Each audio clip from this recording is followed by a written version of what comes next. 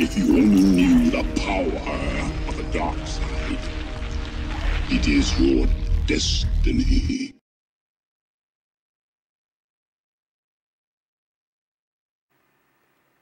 This is Take the Gate. It is July 1st, 2014.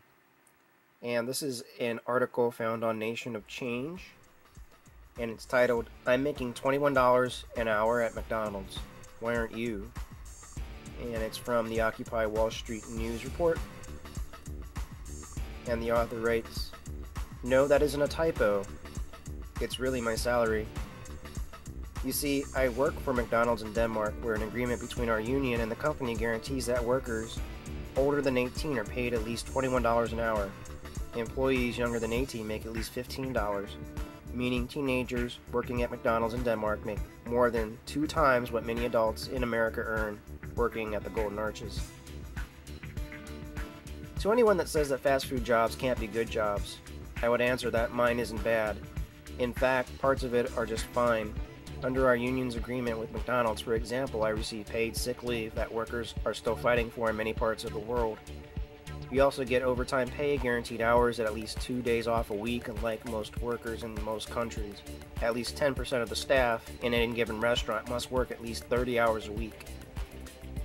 Many of the U.S. workers I meet make less than $9 an hour. Unlike in Denmark, where most of the fast food workers are young people looking to make extra money while in school. The vast majority of U.S. fast food workers are adults trying to support their families. Roughly 70% are in their 20s or older, according to a recent study, and more than a quarter are raising kids.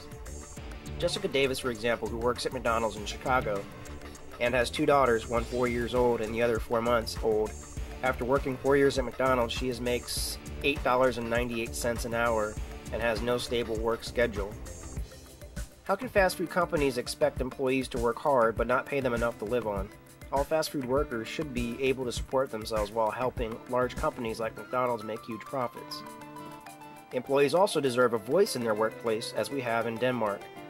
And McDonald's should respect the right of employees in all countries who organize and speak for themselves. McDonald's didn't give us our union, we had to fight for it. It was a 5-year struggle that involved many demonstrations like the ones that will be stretched across the globe